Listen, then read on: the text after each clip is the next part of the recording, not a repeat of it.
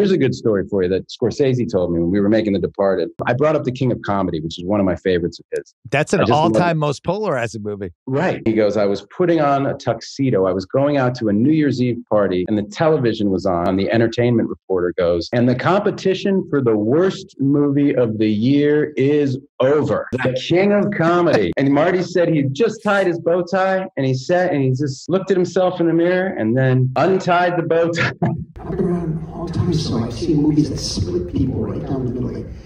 People love it, people hate it. There was a big screening cinema theater in LA in '76, I think, for Barry Lyndon. Only a few of us were there. And some people, well-known people, they got it, they were furious, they hated it. 15, 20 years later, they can't stop watching it. In terms of the originality, when it's not original, you go into it, it's like a bullfight, because it's a matter of the risk-taking that's so unique and so powerful that there are very few filmmakers now on this level that are doing that.